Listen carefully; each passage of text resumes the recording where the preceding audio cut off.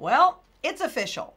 The spot gold consolidation that began in September is over, and it finished with a bang, up 24.30 on spot gold on Friday and 16.40 on Monday. Now that's a breakout. We're going to take a look at the graphs technically, and hopefully we'll all learn a lot. All that and more coming up.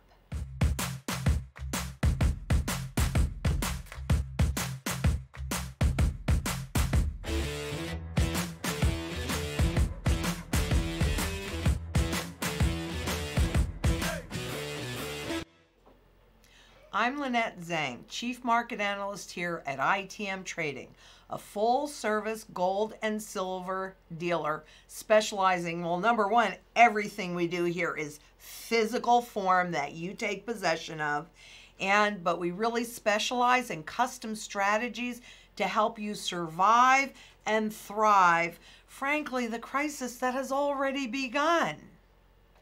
So today, I know a lot has been happening in the market, actually just in the metals market, it seems. Even though there was an attack by the US government to Iran and all the chaos that's ensuing there, which we're going to talk about on Thursday, what's really happened in the metals market. This is the long-term graph on spot gold. And you've seen it before, but remember when we talked about that gap, remember when it closed at a higher level and it opened on a lower level, that means that the price did not go through that level and it created a gap. At some point, I've told you this many times, but at some point that gap must be filled. We started to fill it and we began to fill it back in September, and then we've had some consolidation. Well, frankly, that's over. But look at this beautiful cup. The reason why this pattern is so significant is because it's an accumulation pattern that happens over a period of time. If you look at the patterns on the stock market or the real estate market, that's a V. It's not a cup. And that is really an indication that somebody's in there pushing those prices up rather than a nice slow accumulation by the guys that know what's really going on, which is exactly what we have, frankly, in both spot gold as well as spot silver, which we're going to look at in just a minute. But over the last couple of days, as I said, that consolidation is completed. So this is the same graph, but I wanted you to be able to see that gap and how that gap has been really filled. And with what's happened in the markets over the last couple of days, boom, we have breakout. Now, the next level of resistance that I see for spot gold is that 1800 number, and frankly it could get there pretty quickly. You know, timing is always the biggest challenge of any technician, so I can't necessarily tell you exactly when something's going to happen, but I can tell you what is the next most likely outcome.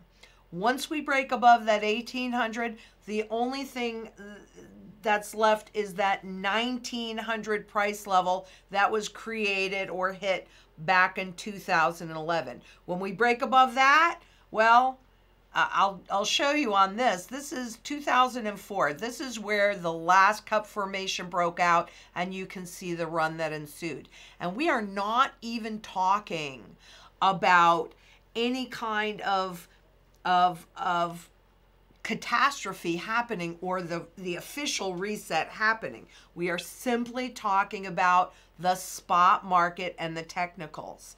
And this, as you guys know, this cup formation is a pattern that I want you to be really familiar with, because that's going to help us determine when it's time to take our holdings from gold and shift into those other income producing assets when they are creating that cup formation. Let's take a look at silver now, because while we are seeing some similar behavior, it's not exactly the same as gold. You are seeing the cup formation, but it's much earlier in the conclusion. And I would say, let me show you this. I would say that, well, I do know silver and gold both bottomed back in 2016. So if you guys are waiting to build your positions in either physical gold or physical silver, get it done. What in the world are you waiting for? Spot gold will get more expensive from here because of that breakout. But even in spot silver, you are still buying it somewhere near a low, which is really the best time to be buying. You need both. You need a combination of the two. But let me show you what we're dealing with here in silver, because it still has to go to the resistance level that is just a little bit shy of 20 bucks. So, and where did it close? Well, this was yesterday. I think it went up a little bit today, but it closed at $18.18. Come on. For those that don't feel like they have enough wealth for gold, though, you can buy smaller fractional coins. So if you come in, you know, I mean, our minimum here is 500 bucks. If you come in with 500, you can do a little bit of gold and you can do a little bit of silver. And it makes sense because, frankly, you need both. But both of them are bargains because none of this actually reflects the true fundamental value of an ounce of gold or silver. The fundamental value matters because when all confidence is lost and the governments are ready to convert that fiat money, so in this country we're talking about dollars, and to reset the whole system, they do it against gold. And that's when you will see gold express to somewhere near its true value. Keep in mind, the most important function for gold is to hold its value over time. And certainly it's proven that it's done that for the last 5,000 to 6,000 years. And with what we're dealing with now, I mean, you know, people ask me all the time, when is this going to happen? It's happening. It's happening in the panic from the central banks and the Federal Reserve in the repo markets. It's happening in the Middle East.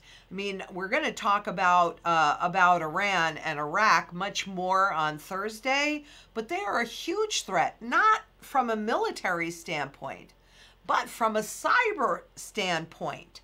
That makes having money, having real wealth, completely outside of the system, tangible, in your hands. You hold it, you own it, you can use it. And even some cash. Don't forget cash, even though it's losing its purchasing power value, you still need cash because that's what people are going to recognize at first. If you haven't begun to build your position, get it done. If you have begun, get as much finished and come to conclusion as you can. I can tell you for a fact, I personally got more today. So, you know, I don't really care that it's breakout. I'm not going to wait for any pullbacks. That's silly. It is not, it can happen. Anything can happen. That's not something I control. But it is not very likely based upon all of this technical data that we've been talking about. I also did want to point out in the silver, spot silver, that there is a gap here somewhere above close to 25 bucks an ounce. So you'll see silver, spot silver move up. It'll test this resistance. We'll see if it can break out. But whether it does or whether it doesn't, you can see the cup. The cup should be really clear to you. This is when you want to position in. Looking at it just on a much shorter basis, here's spot gold. See that 24.30 and that 16? By the way, can you see the skinny line up here? Well, that is the intraday. In other words, you know, you've got the open first thing in the morning and you've got the close at the end of the night, and everything between that is intraday. So intraday, spot gold hit 15.90. What are you waiting for? Right now, I think it's somewhere, obviously I'm not looking at it, but I think it's somewhere around 1577. It's still a bargain, even at 1590, even much higher than that. But if you can do it now, do it.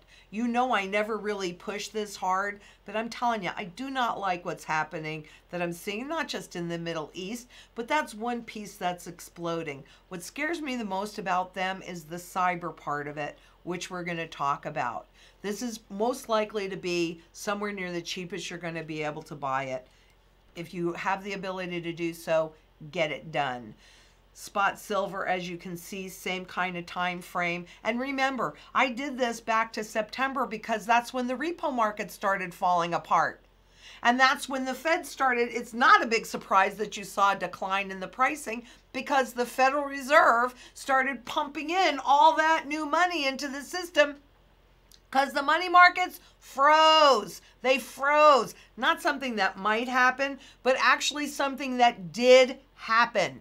And they're panicked. So yeah, rising gold price is an indication of a failing currency. We don't want you to know that. We just want you to believe the market new highs. We're going to talk about that too.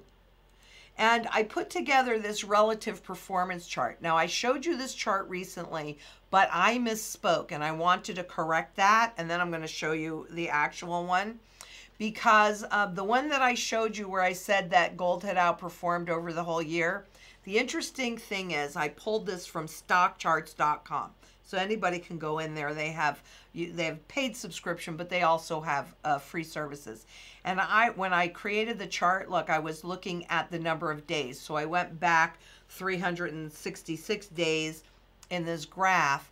But I noticed when I was pulling together another one for today that this is a little off. This is from July 24th of 2018 until I just redid it again till yesterday. So I didn't want to misspeak and give you guys information that was inaccurate. I did, however, I'm pulling up this long-term relative performance chart. So this is how spot gold, spot silver, spot oil, the Dow, and the 10-year note price, not yield, but price, how this has performed since, wow, Y2K was coming up back in July of 99. And I color-coded the spot gold, silver, oil, Dow, and Treasury. And you can see spot gold has outperformed by a very wide margin all of those other intangible assets because that's what they are. So that's it for today. Next week, do we have time for questions? There were no questions. There were no questions. Okay, well, I thought this would be a pretty simple one. But if you do have any questions or you think of anything, just send them to questions@itmtrading.com, and we're going to do Q&A tomorrow. I just thought that you would probably want to see what was happening in the spot gold and silver markets today. So I kind of moved that up.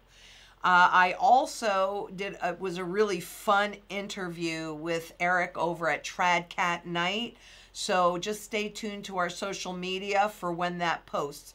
But boy, did we cover a lot of topics from the repo market to prepping.